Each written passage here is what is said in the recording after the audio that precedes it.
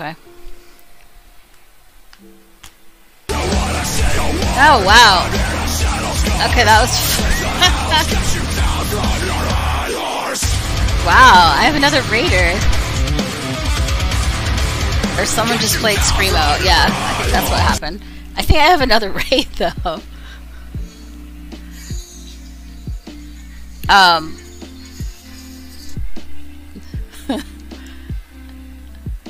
Andy Attack 2018, thank you for the raid.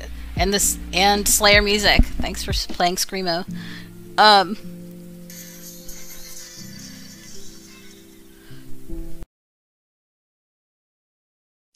Hey, welcome to Just Calvin / Global Green Party News Overview. I start with Green Party UK. COP26 floundering as UK government distracted by Brexit and sleaze, Greens warn. Darla Denier, during the months when the climate deal should have been the top priority, the Conservative government was distracted by Brexit wrangling, and more recently, they have lost focus due to sleaze within their own party. The Green Party has expressed alarm that the draft agreement shows the climate talks in Glasgow are wildly off track. Carla Denier, the Green Party co-leader, said it's clear from the draft final agreement that world leaders are failing to achieve the diplomatic breakthrough we need to prevent catastrophic climate change. In quotes, the draft agreement clearly falls to achieve 1.5 alive. It has the world on track for warming well above 2 degrees. And instead of making essential commitments now, it proposes kicking the can down the road with more discussions through 2020s. During the months when the climate deal should have been the top priority, the Conservative government was distracted by Brexit's wrangling, and more recently they have lost focus due to sleaze within their own party. But as World Wildlife Federation said today, 3 days is a long time, and 3 days is a long time in climate diplomacy. The people who share this planet demand that in these last few days, the UK presidency moves heaven and earth to keep 1.5 alive. The UK government could show leadership on both fossil fuels and climate finance that could help take us towards the stronger agreement the climate needs. We need action now, and time is short to avoid COP26 turning into a historic failure.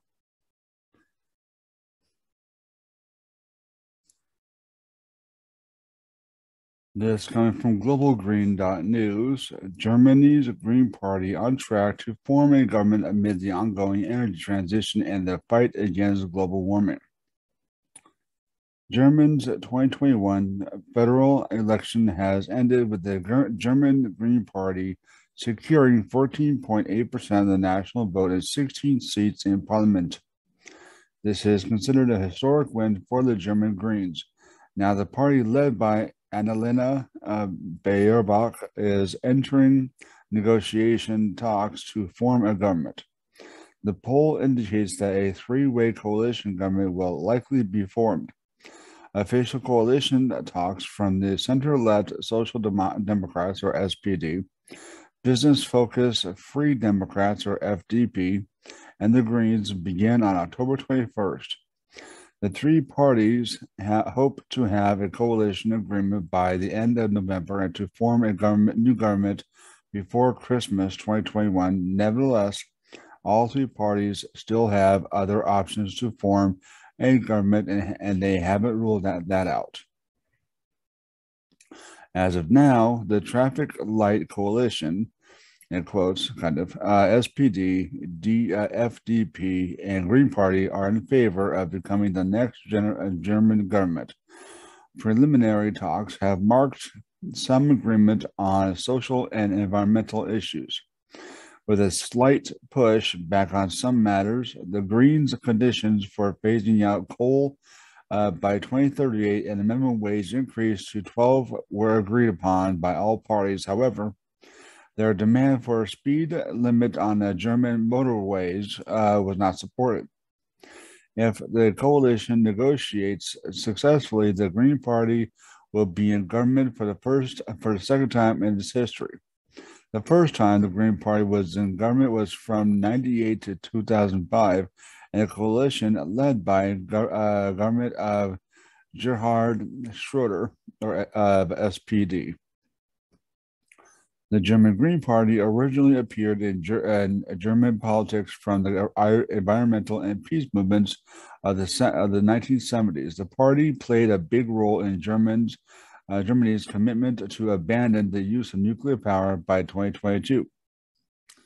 In addition, the party also left its mark with the effort to promote peace by opposing the Iraq War and NATO's bombing campaign on Yugoslavia. By and large, the current Green Party stays true to its founding principles and is very ambitious with its climate policy.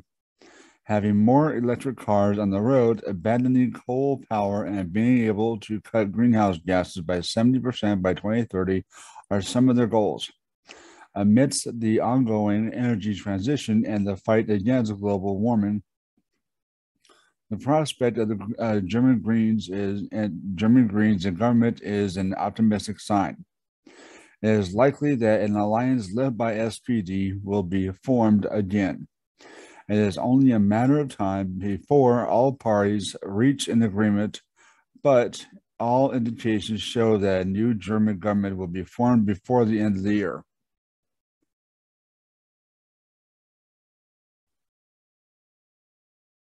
Well, this next story about agreeing is actually about the marijuana grain. Comes from hightimes.com. 24 governors call on Congress to pass cannabis banking bill. This is from today, from when I looked. Governors across U.S. states and territories have penned a letter to congressional leaders urging for cannabis banking access. The governors of 24 states and U.S. territories sent a letter to congressional leaders on Thursday calling on lawmakers to pass legislation that would permit financial institutions to provide banking services to the regulated cannabis industry.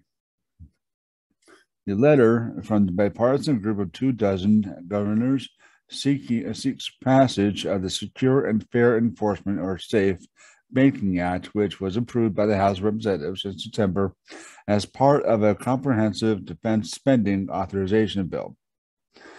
In the letter, which was sent to Senate Majority Leader Chuck Schumer in New York, Speaker of the House Nancy Pelosi, and other Democratic and Republican leaders in Congress, the governors of 21 states, Washington, D.C., and the U.S. Virgin Islands and Guam call for provisions of the SAFE Banking Act to be included in the first version of the National Defense Authorization Act for 2022 fiscal year. Relief for a cash-heavy industry. If passed by the Senate and signed into law, federal banking regulators would be prohibited from penalizing banks that choose to serve cannabis firms doing business in accordance with state law. Under current regulations, banks are subjected to penalties under federal money laundering and other laws for servicing such companies, leaving the cannabis industry to operate in a risky environment heavy in cash. Legislation was initially introduced in the House in 2013 by Democrat Rep. Ed Plummuter of Colorado, who has reintroduced the bill each subsequent congressional cycle. The letter sent on Thursday, which was led by Democratic Governor Jared Polis of Colorado, notes that 37 states, 4 U.S. territories, and the District of Columbia have passed recreational or medical cannabis legalization measures. but businesses in the regulated cannabis industry are still largely unable to access traditional banking services, including deposits, bank payroll, and checking accounts. Medical and recreational cannabis sales in the U.S. were estimated to total 17.5 billion last year, but because of antiquated federal banking regulations, almost all cannabis transactions are cash-based. The governors wrote in their letter, not only are cash-only businesses targets for crime, cannabis businesses are further disadvantaged compared to other legal businesses by being unable to open bank accounts or obtain loans at reasonable rates. The Safe Banking Act was passed by the House of Representatives in 2019 and began last year as part of a COVID-19 pandemic relief bill. The House passed the bill again in April as standalone legislation and has included the measure and defense authorization bill currently under consideration, but the bill has so far failed to be passed by both houses of Congress and signed into law by the president. It's time for Congress to allow cannabis-related businesses to have better access to the banking system and operate with normal banking accounts, Polis said in a press release on Thursday. Thank you to Congressman Ed Perlmutter, who has continually pushed for legalization to address this important issue. After years of cannabis being legal in a multitude of states, it is long overdue for cannabis businesses to address or to financially operate alongside other businesses in the open national banking system. The governors also noted in the letter that while cannabis has been legalized in some form by a majority of U.S. states, the continued lack of traditional banking services and large amounts of cash throughout the supply chain leave legal marijuana businesses at an increased risk of robbery and other crime. Additionally, the lack of access to loans inhibits the growth of the booming industry. The Safe Banking Amendment will remedy these harms and help keep communities in our states and territories safe by allowing legitimate and legal cannabis companies to access banking services. The letter continues. Finally, financial institutions will subject the funds and account holders to a rigorous anti-money laundering and know your customer requirements that will further the help states where cannabis has been made legal to keep bad actors out of the system.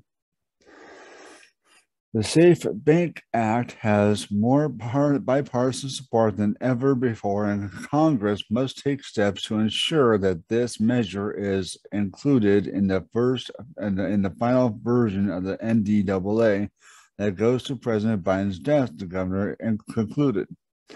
In addition to Polis, this letter to Congress was signed by leaders of Alaska, California, Connecticut, Guam, Illinois, Maine, Massachusetts, Michigan, Minnesota, Nevada, New Mexico, New Jersey, New York, North Dakota, Oregon, Pennsylvania, Rhode Island, the U.S. Virgin Islands, Utah, Virginia, the state of Washington, Washington, D.C., and Wisconsin.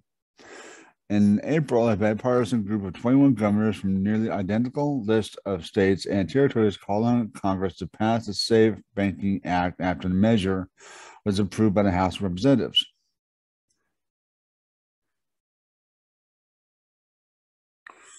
Coming up next, some footage from an event I went to earlier to cover for WGRN and for Just Calvin. It involves voting and stuff of that nature. Stay tuned for that. Let's see. Sandy Balzinia spoke at this, and unfortunately, as per usual, the device I bring with me to film it, for some reason, actually messing up as far as the what do you call it? The storage. I had to go back to Facebook Live. So go to Jakarta Bagata on Facebook, and you'll be able to see the other half of, I believe it's an hour long speech-a-thon, pretty much. Four people, I think, spoke. Two men of the cloth, and I think an organizer and someone else. I forget who, but anyway, and also at the same time on Facebook Live, you'll see that at the end of the whole thing, we did take the letter that was from I don't know how many people about who was it? Rob Portman, actually the senator here, I believe, to vote yes on a voters bill that's coming up. We took it in there, and again, you can see this on. Just go to Jakarta Bagata on Facebook. Also, you can go to or just stay with me a little bit, and you'll be able to see the beginning footage of it. So I think it's roughly what 25 or so minutes of speeches and stuff like that. Anyway, uh, leave your comments. Give me a thumbs up if you like, thumbs down if you don't like. Subscribe and share. Thank you and peace out for now. Stay tuned. I almost forgot. I need to remind you. I have Bart Everson, who is running for New Orleans City at large this Friday. And I also have Williams Pounds of Arizona Green Party running for governor on Monday the 15th. So stay tuned for that as well.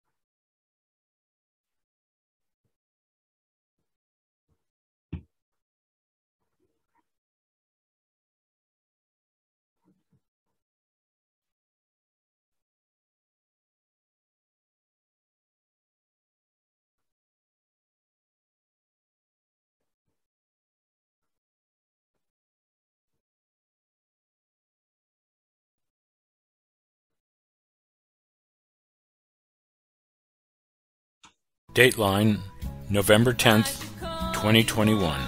Calvin attends a press event put together by Common Cause to push for the final passage of the Freedom to Vote Act. First we hear from Catherine Tersher, the Executive Director for Common Cause Ohio. Then we hear from Jack Sullivan, the Federal Director of the National Council of Churches.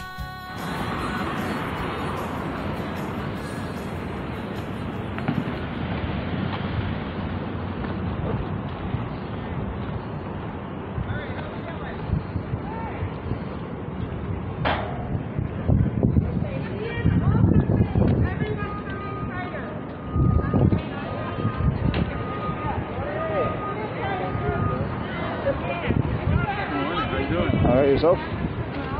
Good.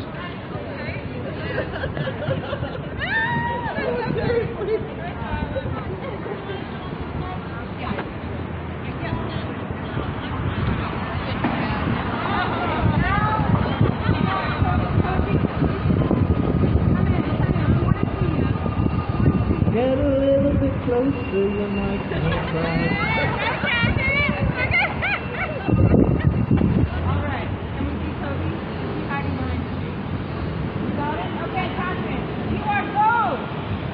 Hi everybody.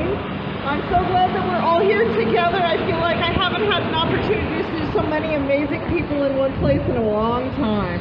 So I know that for me, I am here because I believe in the power and promise of democracy. Right. But I also know that it is not working and not all voices are heard. Right. And that is why we need to pass the Freedom to Vote Act.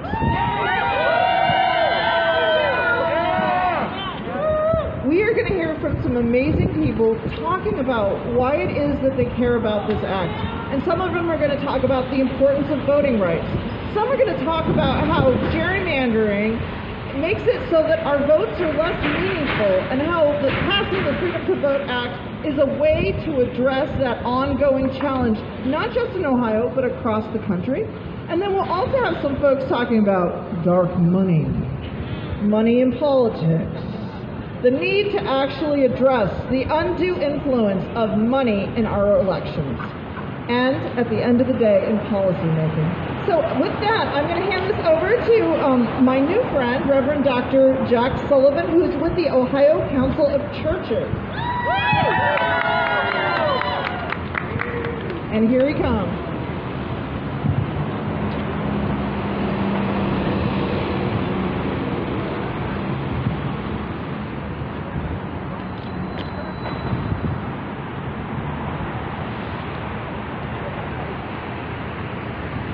Loving the technology.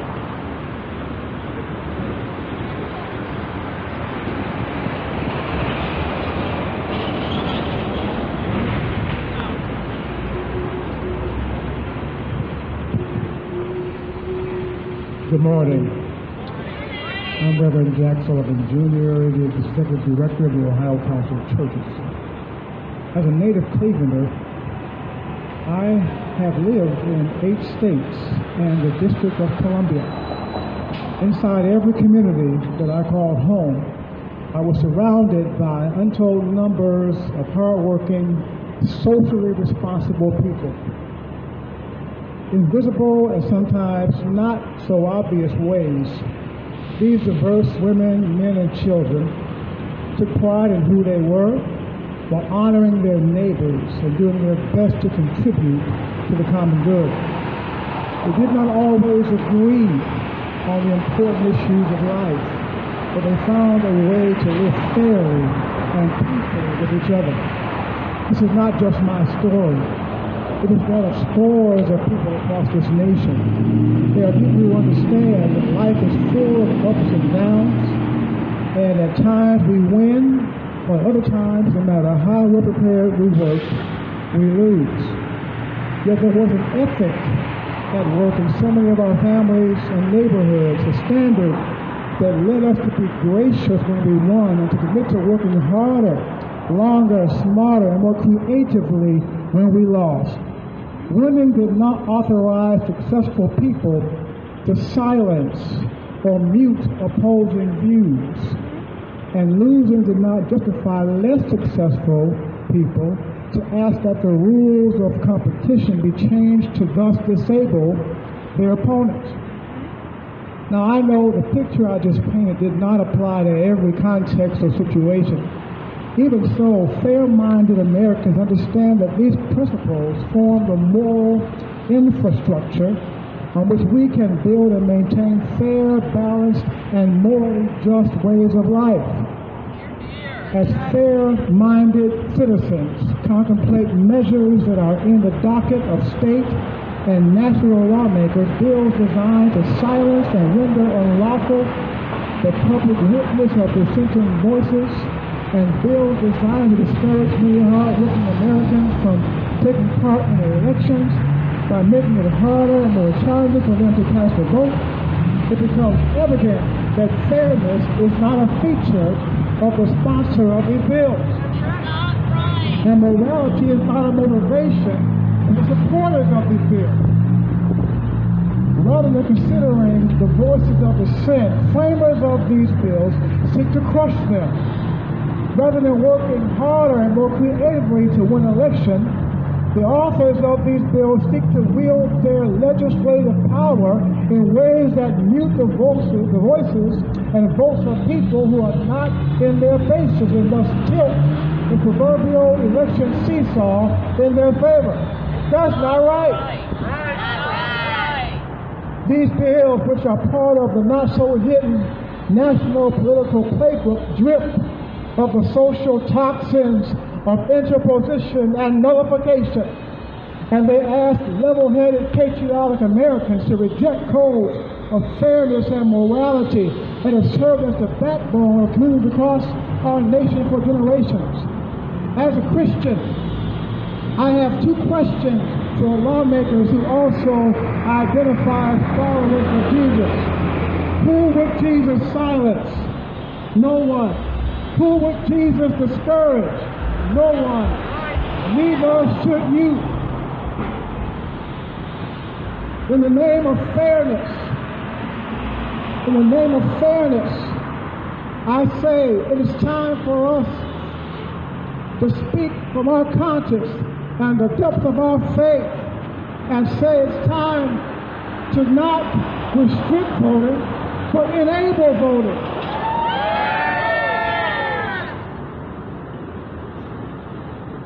We're asking today that our lawmakers commit themselves to endorsing measures that reflect moral character, affirm human dignity, and embrace principles of justice and fairness and inclusivity. I recommend to them all, we recommend to them all that they vote for the Freedom to Vote Act. The Freedom to Vote Act would halt gerrymandered partisan voting maps that resemble something like a Frankenstein movie that distort, crack, and pack people of color communities and unjustly ensure one party's victory over another. Rather than curtailing our sacred right to vote, this act would expand it by offering same-day, even automatic voter registration. Shield communities from improper purging of voter rolls. Restore voting rights to our sisters and our brothers with past criminal convictions. By providing adequate early voting avenues and upgrading access to voting for people with disabilities. This is what democracy looks like. So in conclusion, to an appointment, we need you to go way down to Washington land. Tell your colleagues to let God's people vote. Pass the Freedom to Vote Act. Use your power to ensure that everybody is included and represented in our democracy and has unimpeded opportunities to participate within it. Let God's people vote. Let God's people vote. Let God's people vote. Amen. the vote. Amen.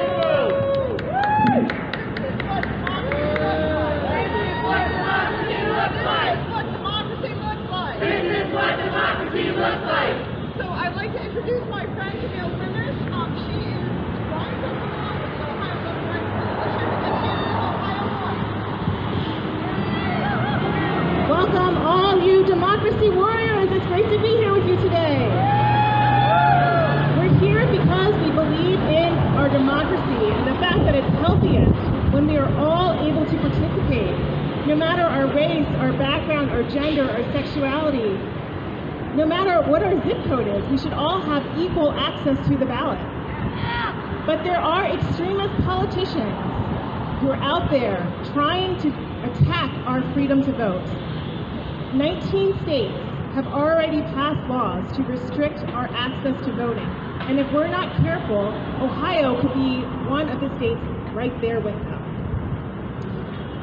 They are doing it because they believe that there are black and brown people who are growing in power and numbers, and they are scared.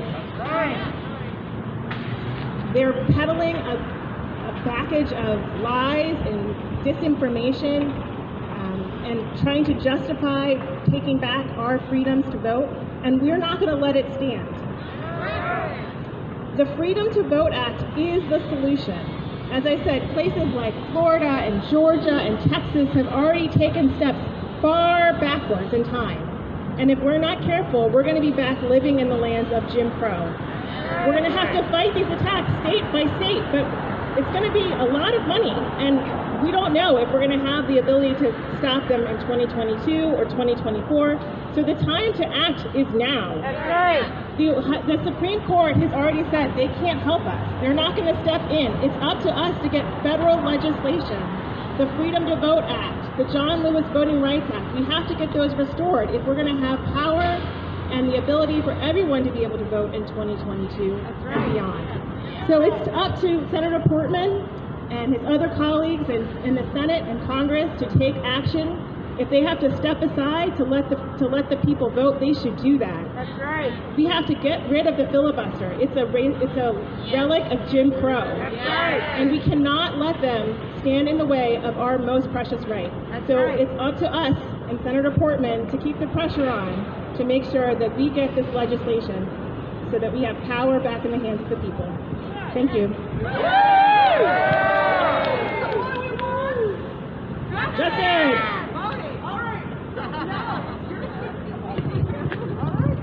Hurdles that communities of color and other minority communities face when voting. No matter our background or where we live, for democracy to work, it must include all of us.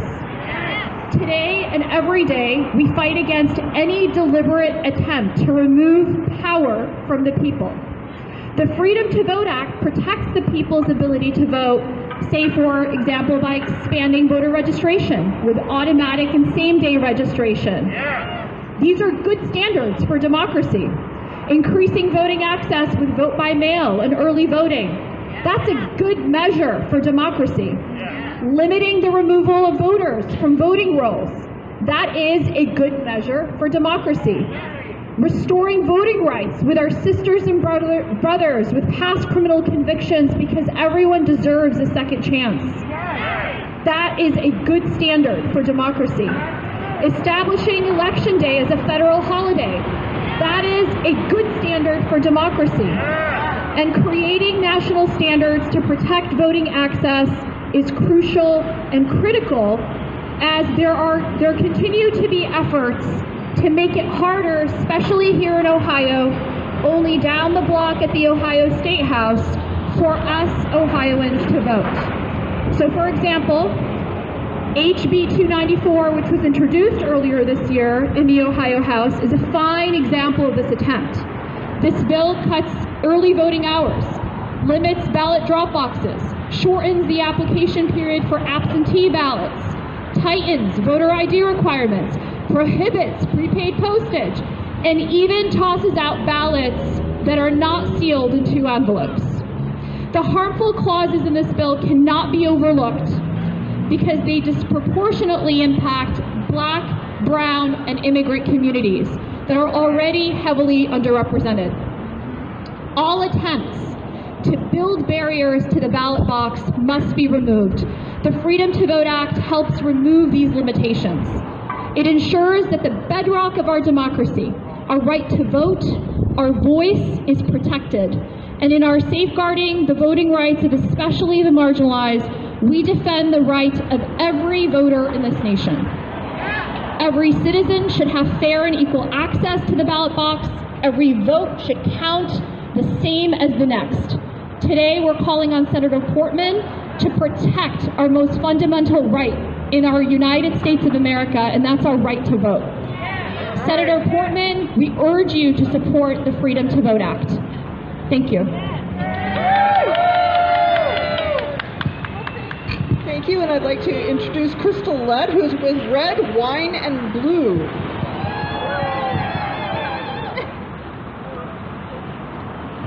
Thank you so much, and thanks for having me today. It is so freaking good to be out and about with you guys in person. It's an amazing feeling.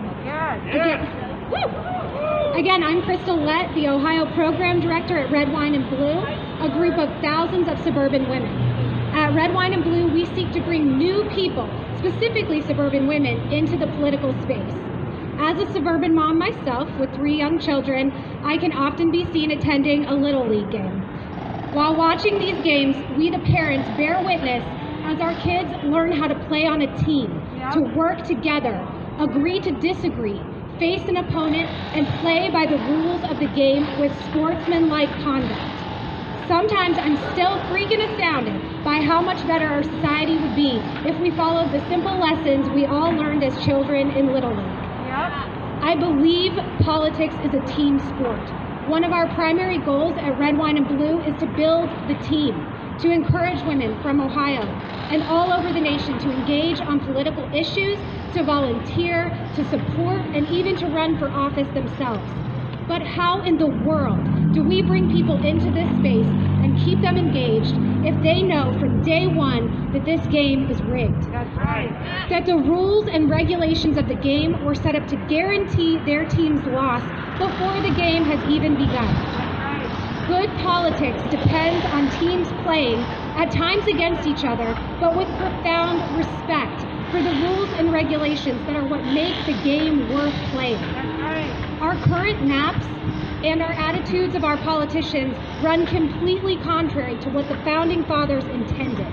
Not only is that a direct insult to the founders of our great nation, our leaders in this state now blatantly are disregarding the Constitution, the very Constitution that they swore to uphold and protect when they took their oath of office. One way we can level this playing field is by ensuring access to voting.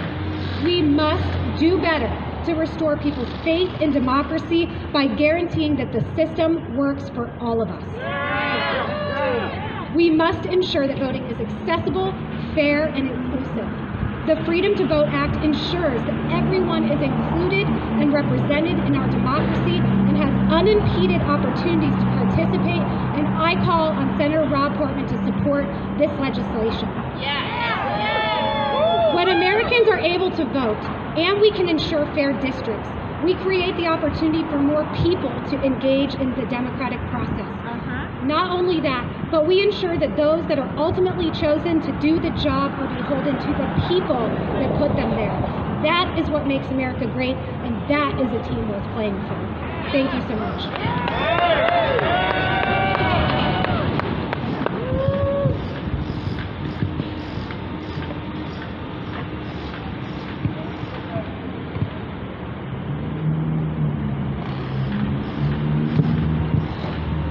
Good morning, everybody.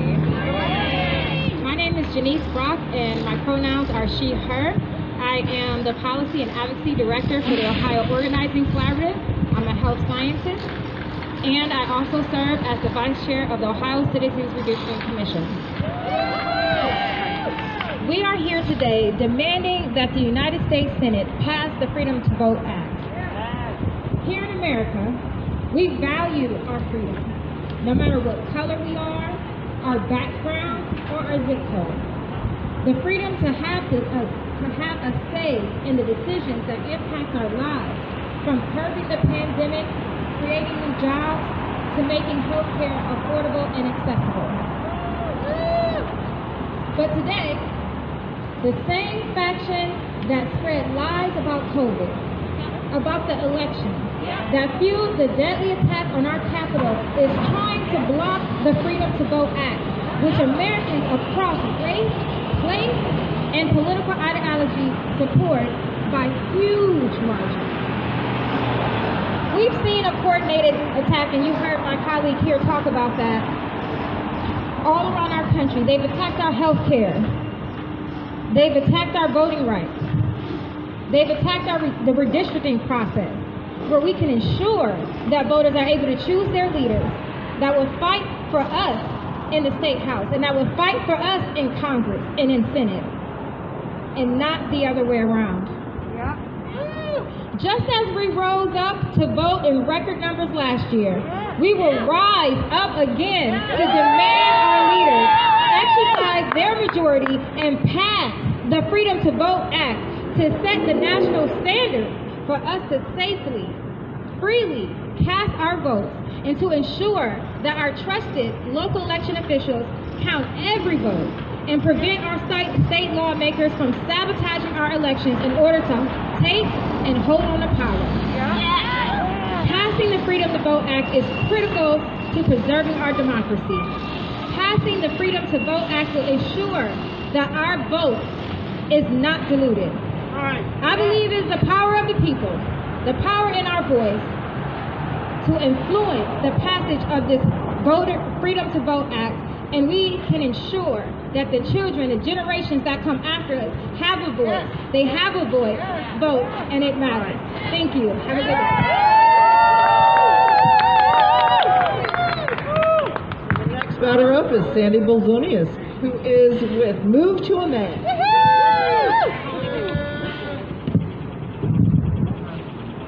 Good morning, everybody.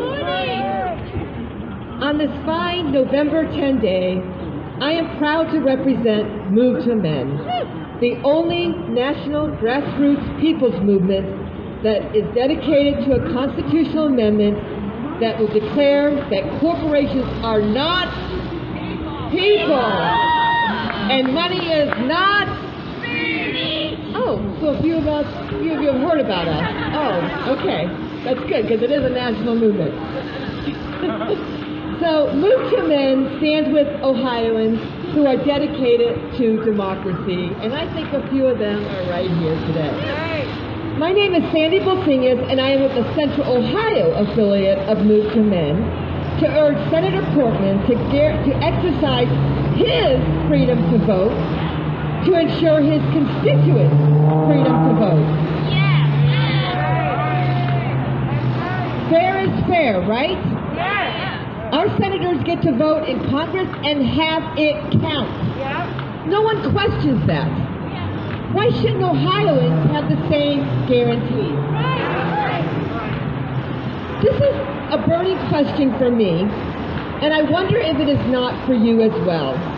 While our speakers are expertly articulating the so obvious reasons why a democracy requires citizens' freedoms to vote, I keep thinking, well, of course, fair and free elections are the cornerstone of democracy. That's right. How can you have democracy without that? Without it, say goodbye to this form of government. Without it, say goodbye to this form of government. That's right. Surely, Senator Portman knows this. So why are we having to rally him to do the right thing? Ought he not already be on board? Seriously, what about fair voting in elections does Senator Portman not take issue with? Does he really want to restrict and even worse, block people from voting? Yes, he does. I'm hoping not. Is he fine with the dark money flowing into campaigns? Is he opposed to fair district maps? Is he okay with bad factors overriding the vote of the people? I'm hoping not. I mean, he is a representative of this in our nation's highest body, legislative body. As a